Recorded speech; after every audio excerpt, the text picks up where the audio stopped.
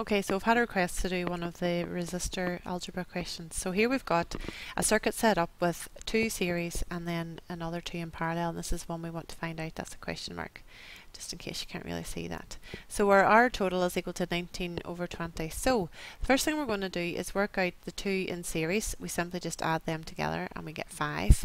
So now we've got 3 in parallel, so we can write out our equation that the total resistance in parallel RT, 1 over RT is equal to 1 over R1 plus 1 over R2 plus 1 over R3.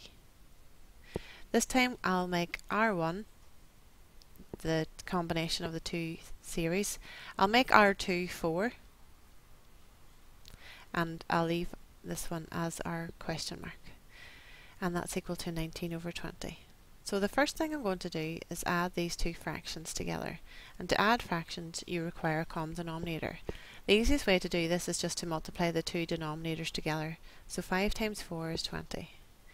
Next, you must look at what you did to the denominator to make it the new common denominator. So I had to multiply it by 4, so I must do that to the top of the numerator. So 4 times 1 is 4. The bottom denominator, again, multiply by 5, so I need to multiply this one by 5, and 5 ones are 5. We add them because we are adding.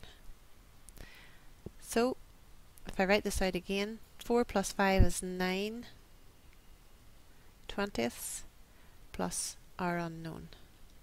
So now this is where the algebra comes in.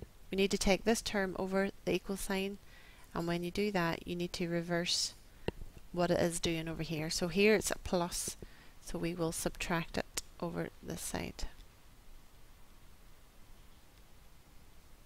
And 19 take away 9 is 10.